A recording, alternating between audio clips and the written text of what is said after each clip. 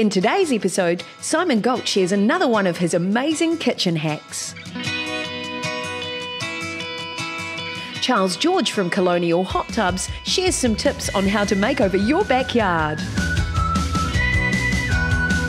The Smarter Mortgage Lady is back with some amazing tips for first home buyers. We head to Waiheke Island to find out how Ananda Tours takes you on the experience of a lifetime.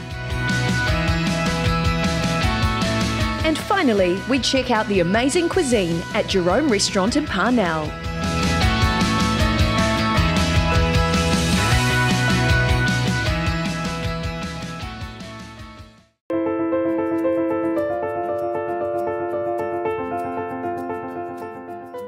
Hey everybody, I've just cooked some scrambled eggs in a stainless steel pan, and that's it afterwards. See how they haven't stuck?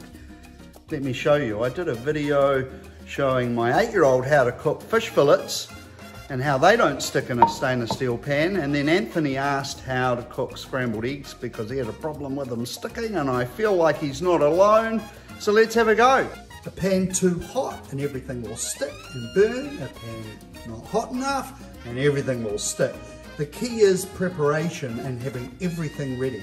So I've got my scrambled egg mix ready, I've got a plate ready to put it on, I've got my Kokovo ghee, which I'm going to use instead of butter today, which by the way is New Zealand grass-fed butter, coconut oil and avocado oil mixed together. So delicious. So my eggs are ready if I want to cook some more eggs, which I probably don't, but I've got some salt, I've got some pepper, and I've got a spatula ready. Let's get the pan on the heat. I'm starting with a cold pan, so you can see I can touch it, no problems at all. I'm now turning it on to a medium-high heat, and at the end of the video I'll show you how to make my scrambled egg mix. Alright, I've got a little bowl of water and a half teaspoon measure there, and what I'm looking for is to be able to hold my hand above the pan, not touching it, for about 5 seconds, and then it would be too hot and I need to take my hand away. That's how I check it, but there is a fail-safe method where we use the water, and I'm going to show you, and that's called the mercury ball effect. So if I put water in now, you can see nothing's going to happen to it at all because the pan is not hot enough at all. And it's heated up a little bit more, I can start to feel some heat coming through, and I'll pop a teaspoon of water in there. Still it's starting to little bubble away and it's going to evaporate. Not hot enough.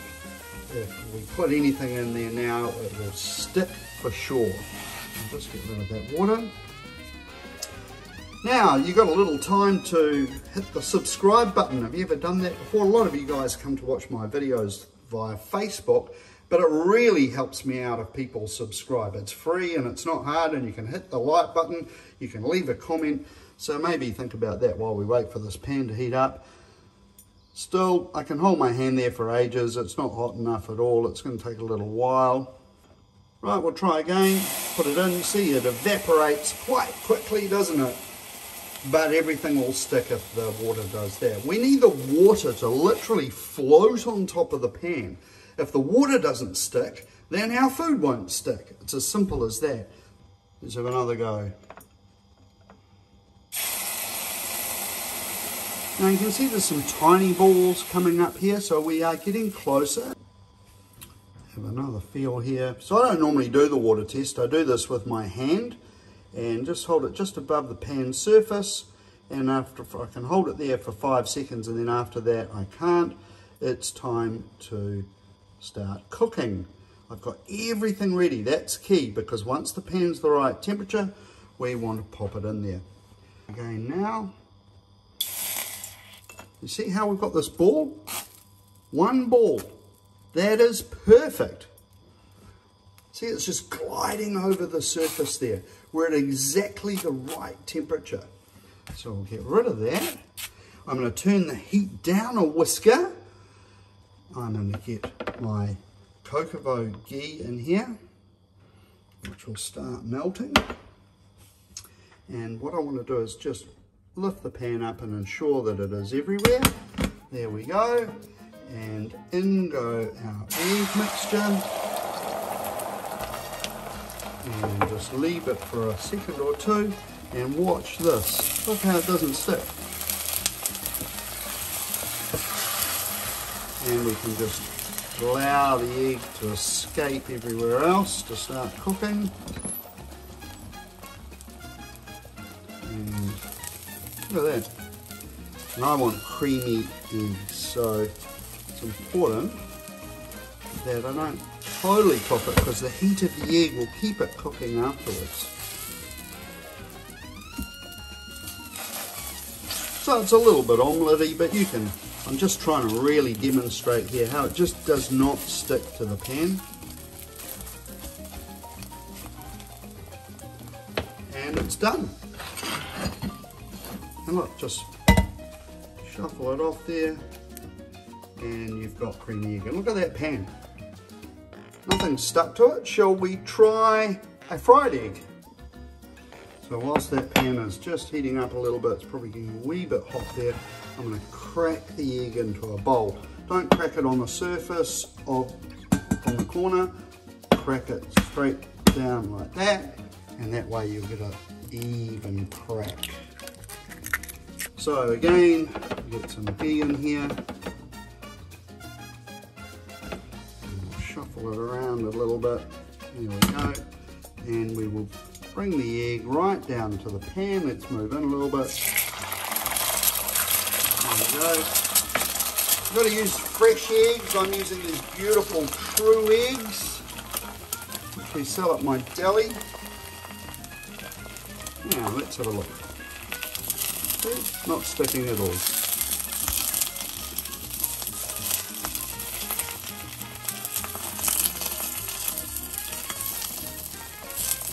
Now, if you wanted sunny side eggs, I would put a lid on right now, but I kind of like them over easy. Hope that helps, and I'd love you to subscribe to my channel. Take care, everybody.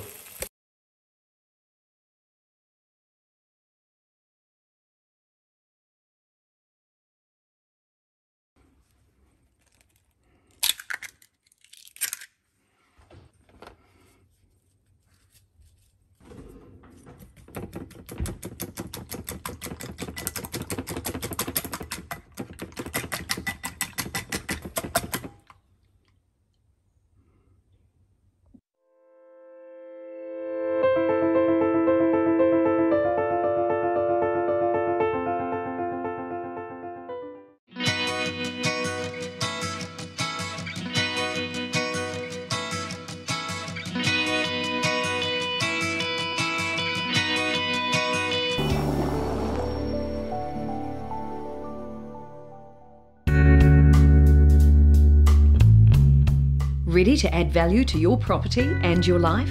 If so, the team at Colonial Hot Tubs are here to help, using time-honoured craftsmanship that you and your family will love for years to come. Hot tubs are great for families. You'll have conversations in a hot tub with your kids that you've never have in the kitchen or in the living room. You'll create, memories that'll last a lifetime.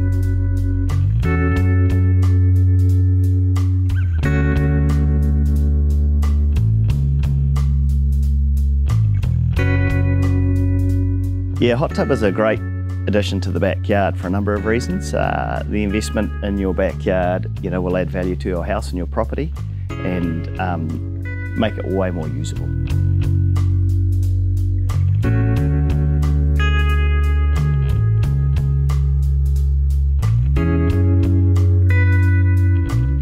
One of our big things is attention to detail and service. So we will turn up and show you how to use your hot tub personally, but it's also about having good partners that you work with to make a job run smoothly. For example, a good landscaper that can make a deck look like this and the backyard look like this is crucial to what we do, because whilst you can just plonk a hot tub on a deck, there's nothing quite like having it sunken in the deck like this, and the right people to do that is really important.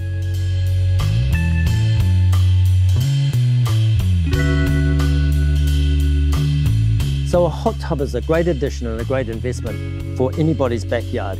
We all know it increases our Kiwi lifestyle ability. It brings our families together. It has the health benefits.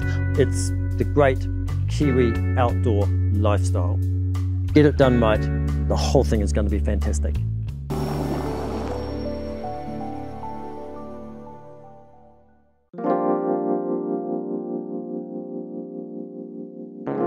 When it comes to getting onto the property ladder, it seems that the rules of the game keep changing almost every day, as do the lending rates. So here to demystify how to get your own first home, or at least get the lending for it, is the smarter mortgage lady, Rachel Thompson. Kia ora and welcome to the studio. Yeah, thank you. Lovely to have you here, as always. Now, you've been featured on the show a number of times because of your knowledge and expertise, but there is a bit of a story behind getting your own first home. So tell me about how that happened for you. Well, I was a single parent and I was self-employed, so there represents a challenge in itself. And I bought my first home with my sister with a little bit of help from our mum and dad. I went to the bank and my sister and I went together and they said, no, I'm sorry, you can't have a mortgage. And we're like, hang on a minute. And anyway, we actually engaged a mortgage advisor, and what do you know, we went back to the same bank and we ended up getting a mortgage, which is one of the reasons why I'm now a mortgage advisor. Wow. So how important was just having someone to support you through that journey? Because I can imagine trying to get, especially being a solo mum, trying to get into that home, was it quite an emotional journey for you? Yeah, it was huge. Like having someone to hold our hand and go into bat for us and actually talk us through all the lingo in the market, you know, because there's a whole lot of information that actually becomes really overwhelming. I can imagine. So why is it so hard right now for people to get a mortgage? Because it seems we're reading about it in the media all the time. Why is it so hard? It's hard because there's been changes to the lending policies, and you know, some of that has been around what you spend, what your debt is, and actually your incomes and how that's all packaged up. So as a mortgage advisor, how do you package that up to help? Because my understanding is you get even when there's a lot of no's, you still manage to fight the good fight and get a lot of yeses. So as part of your job, repackaging the picture or the scenario like you had to do in your own instance? Yeah, absolutely. So, you know, a person might go to the bank and they go, here it is, here's me. And it depends on the person that you're actually talking to, that like how they receive that information, how they put it together. And really it's a matter of what your income is, what your debt is, you know, what your deposit is, and how you actually spend. That's all part of the numbers to put together a mortgage application. Got it. So my understanding is the market that's really struggling right now is the first home buyer market. And there's a real mix in that market. You've got the people who have less than 20% deposit, who are trying to get into the first home, the new home builds, is that correct? Yes. And then you've got the people who have more than 20% deposit. And then, of course, you've got people who have done or are doing like what you've done, which is relying on the bank of mum and dad. So I'd love for you to share a little bit of your wisdom or insight into each of those markets. So let's start off with the people who have less than 20% deposit. What should they know right now about that journey? What they should know is that sometimes, like kind of 9 times out of 10, maybe their existing bank, where it's called Main Bank, might be their best place to go for a mortgage. That doesn't mean they necessarily have to approach them directly. They can actually do that through an advisor. But it means their deposit's less than 20% and therefore their mortgage is more than 80%. And there's a whole lot of restrictions for lenders on how much they can lend, like to how many people in that market. They also need to really review what their short-term debt is, because that actually affects their ability to get a mortgage. And then also the market that they're buying in at the moment is really the new build. So it's that affordable housing that you're talking about. And it's not just Kiwi Build. There's a number of developers out there who are putting aside a percentage of their development for first home buyers. Oh, wow, I had no idea. Yeah. So what about the people who have more than 20%? So they've been very diligent, maybe their debt is a little bit lower, they may have a rogue credit card here and there. What's the scenario likely for them or the situation? Yeah, so when they've got 20% or more, they've kind of got the opportunity to review the market. So they could come to me and I could actually take them out to 3 or 4 banks. Generally, I wouldn't go to all of those banks because that might affect their credit rating, and we don't want to do that because they've clearly done a great job of saving. So what they actually the world is their oyster a little bit, and they can actually buy an existing house. So they might be the ones out there going to open homes and actually competing against others at auctions because they don't have the same lending restrictions. And generally they've got low debt and they've got good incomes, and they're the kind of mortgage application that people want to get their hands on. In both of those markets, how important is credit rating as well? It's huge. It's huge. Account conduct is huge. Like, spending less than you earn is key. I've mentioned it on a number of occasions. You know, like the best way to actually do the best for yourself is to spend less than you earn.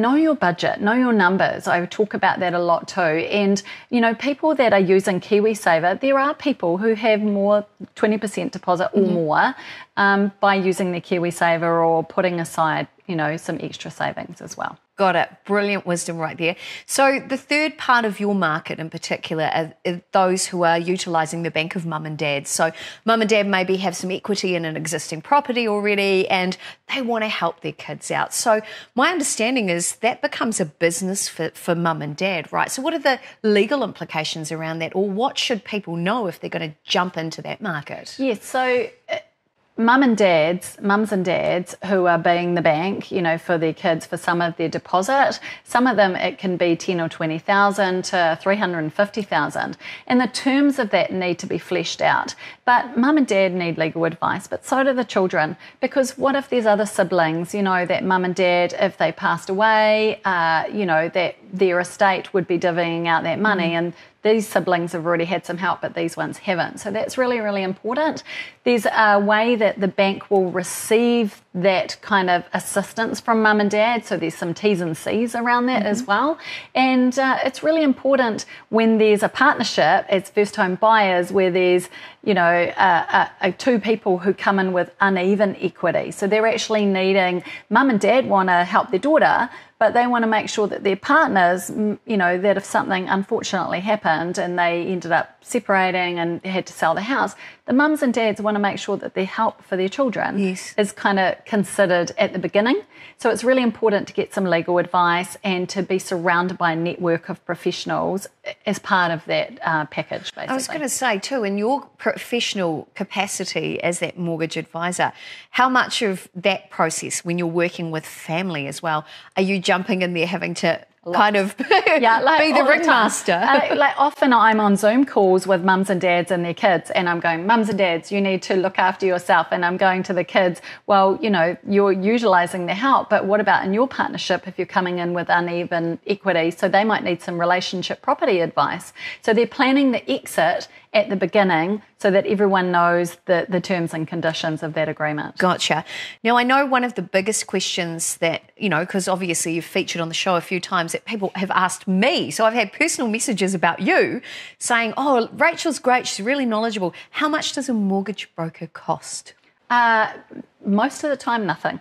So what I say to people is that my advice is free to you. My intention is to save you time and money. So if they're paying me, generally I would only charge someone, you know, and arrange a fee if I thought we might not get it across the line. But most of the time the bank actually pays me, or the lender would pay me to help those people out. So they get all my advice and knowledge and hand-holding for no extra cost for them. And the best deal possible, right? Yeah, absolutely. So Rachel, finally, your biggest tip that you would give to somebody if they're about to enter the property market? Know your numbers. What's your deposit? You know, where's it coming from? And minimising that short-term debt so that you can go into an application to try and buy a property and get a mortgage the simplest, cleanest way possible. I love it. Such great wisdom. Thank you so much.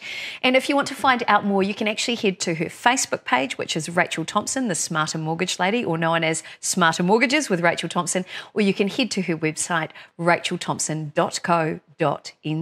Rachel, thank you so much. A pleasure as always. Thanks for having me.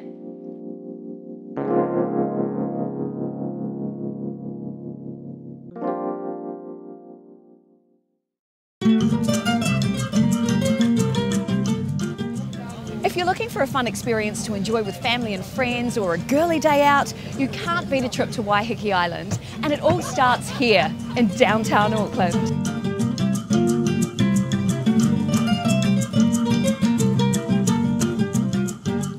With its mix of amazing wineries and spectacular scenery, Waiheke Island is the perfect place to have fun, escape, and create memories that will last a lifetime.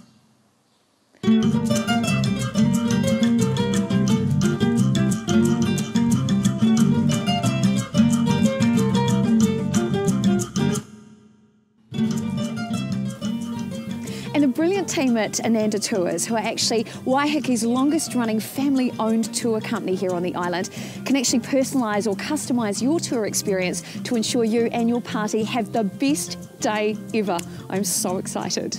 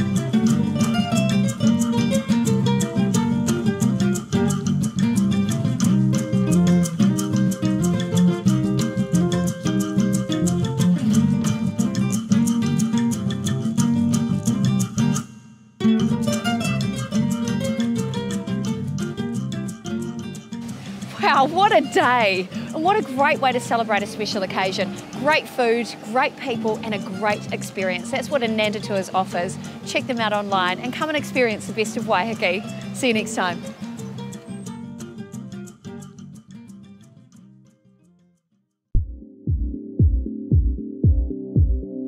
Well, it seems these days finding a great place to eat that serves everybody's dietary requirements is getting harder and harder.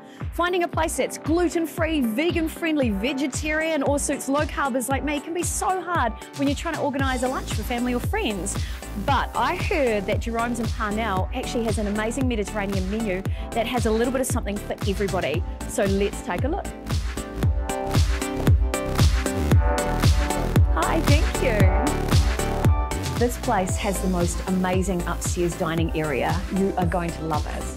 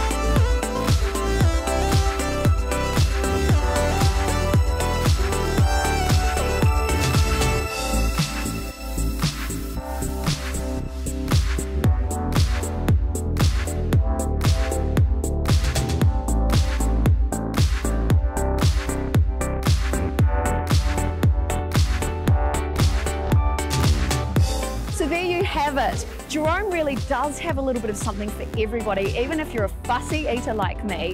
The great thing I love too is whether you want to dine in luxury upstairs or even book it for a special private function in their private dining room, they have space for everyone. So check them out. I'll share the link of their website below, but try it for yourself. I know you're going to love it. See you next time.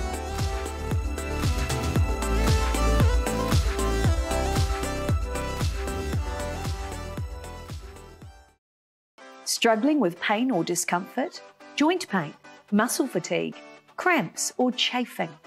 Then you need Qolium. Qolium is a range of organic and natural New Zealand indigenous plant-based muscle relief creams, cooling gels and anti-friction creams designed to soothe away aches, pains, or skin irritation.